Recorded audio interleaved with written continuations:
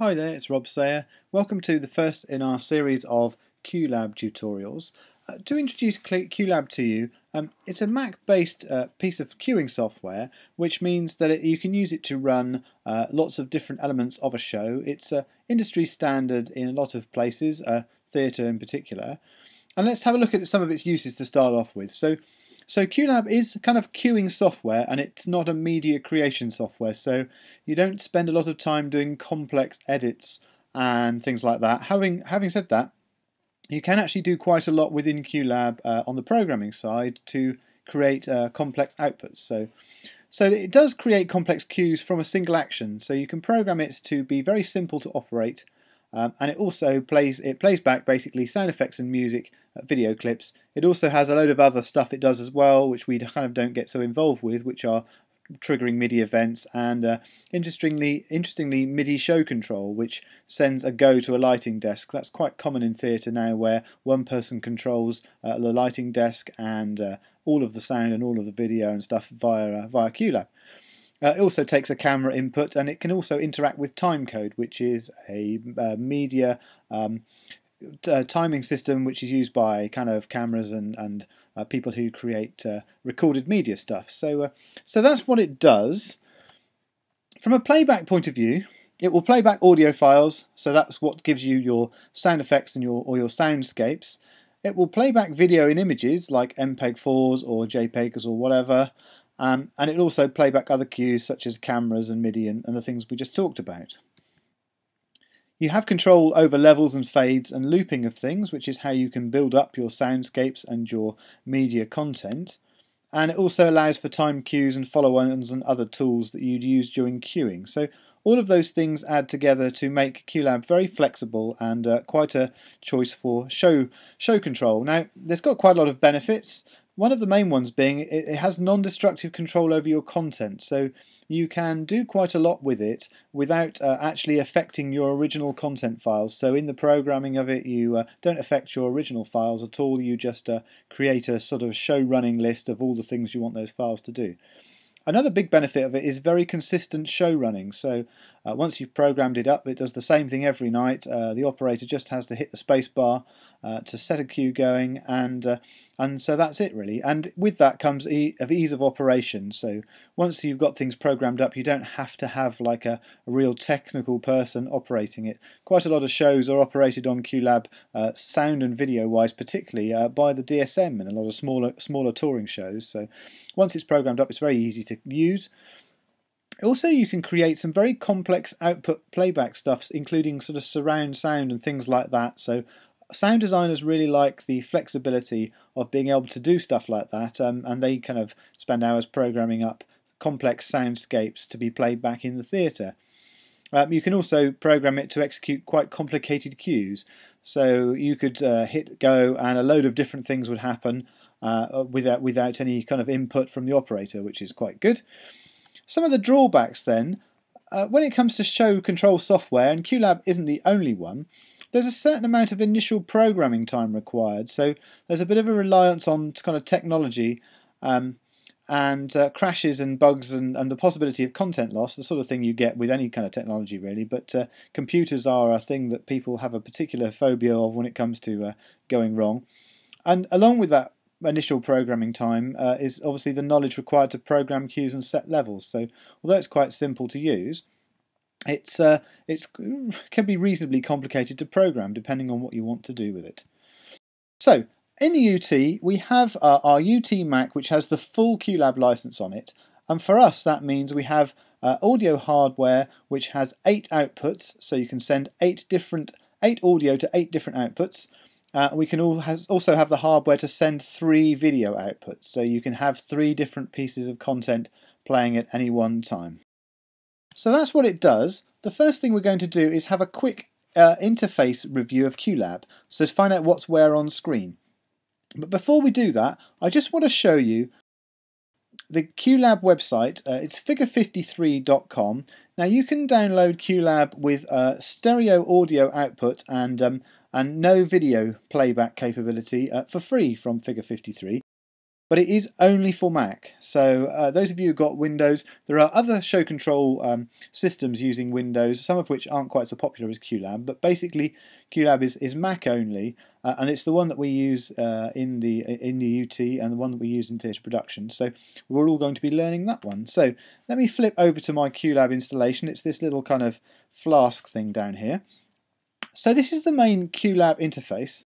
It's kind of laid out in a reasonably straightforward way.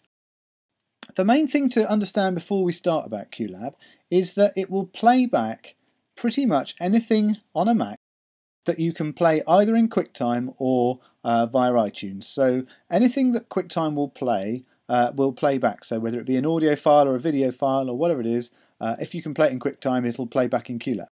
So that gives you an idea of the kind of files that you could or couldn't use with Qlab. There's loads of them, sort of general audio files, obviously being things like MP3 and stuff like that. Video files, which we'll go on to at a later stage, being MP4 and all those .movs and all that sort of thing. So to start off with then, we're going to be looking at simply the audio side of Qlab. Before we do that, we need to have a quick look around the interface. So with Qlab, you get your usual kind of Mac menus at the top, familiar file edit menus and stuff. And everything else really after file edit, quite a lot of it actually appears in the interface, which is laid out in front of us. Now, a lot of the things that appear here at the moment are toggled on and off by these buttons up here on the left. So the inspector here is toggled on and off by that eye, so that's the part at the bottom of the screen which we'll have a look at. The toolbox here on the left is toggled on and off here, and there's some other ones including active cues, which we'll keep closed at the moment. So those buttons there basically toggle parts of the screen that we can use to do stuff. There's also another one here which shows us different cue lists and things like that. But the main part here is the transport controls, so we can use that to stop all of our cues or to reset them, or you can load a specific cue to a particular time. So we'll come back to that in a bit. The big button here says go on it, strangely enough, is the go button. On a Mac, usually Qlab's set up to go when you press the spacebar, so that's what you generally tend to do. There's the next part up here is this little pane here, which tells you, usually gives you the opportunity to input some notes about a particular cue. Now, if you get very fancy with Qlab, you'll find you can write all kinds of stuff up here that will tell you exactly what's going on.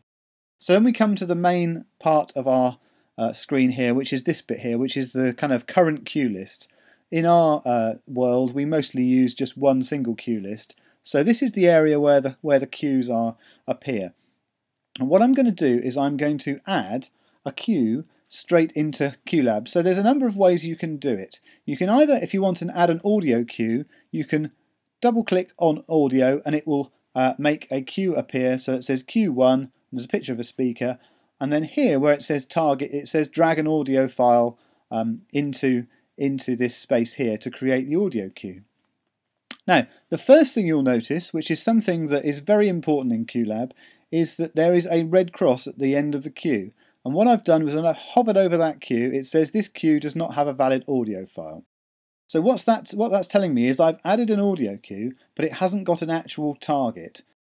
If you want to add more audio files, you can always just open up your Finder in the Mac and you can drag cues, audio files straight into the cue list. So I'm going to grab something here and drag it in. And there you see it says creaking door opens MP3. That's my cue there.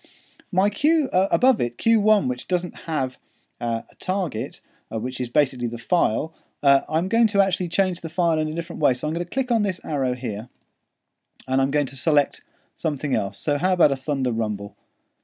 So there's two ways of selecting audio cues. You can either drag and drop them straight out of the Finder into Qlab, or you can add an audio cue by double clicking or even pulling a cue into position on the list, and then you can hit the arrow and set a file name for it. Now, the other thing to find out about Qlab is that if you want to delete something, if you select it, which means it's got this blue line along here, you need to hold down Command and hit backspace.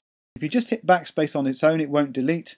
But you can hold down Command and hit backspace and it will go away. Now the other thing you might see in Qlab is when you've created your audio cues is you might find that it still has a red cross here, and when you hover over it, it says something about, not about the target, but about an audio output device. When you first set up Qlab, you might find that it needs to be told where to send the audio to. So what we need to do is go to Preferences, which is either this button up here, or also you can find it under Workspace Preferences. So I'm going to click this button here, and I'm going to look for the part of the preferences that say audio. Where it says here patch 1 built-in audio output, that kind of thing. So what I'm going to do is I'm going to just click off that. You can see here that now nothing, patch 1, patch 2, patch 3, nothing is patched to any audio device. So if I go done now, you can see this red cross appears. And it says this cue does not have a valid audio output. Now when you set up Qlab to start off with, as I say, if you find a red cross, just hover over the red cross and it will tell you why that cue is effectively broken. Now what I've done is, because I've unpatched my audio device, Qlab doesn't know where to send the sound, so I'm going to repatch that up. I'm going to patch sound output 1 to patch 1, and then I'll leave my other two patches for now. So let's have a quick listen to that. I'm going to load up my first cue by clicking on it where it's got a little load yellow dot next to it. I don't know if you can hear that. There's a little thunder rumble going on. It goes on for a number of seconds, and you can see here the cue's just kind of running through now to the end. And when it's finished, it gets to the end of the cue and it parks up automatically on the next cue. And I'm going to hit go for the next cue again. And there's my creaking door. It's slightly longer, that one. So I'm just going to stop that for a sec. I'm going to hit reset all, and then it loads up my first cue. So any of these fields here, you can, the cue number or the cue name, you can actually change. It gives it the default file name, but if you wanted to call it something else, you could call it kind of storm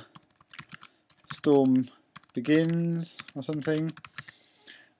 You can add that there, or you could call it Q 1.5 if you wanted to, by changing that that thing there. So those are two cues that run one after another. I just set them going, and what we'll look at next time is we'll look at some of the different things that you can do with those individual cues, and some of the ways in which you can affect them and automate some of their settings. So we'll see you next time.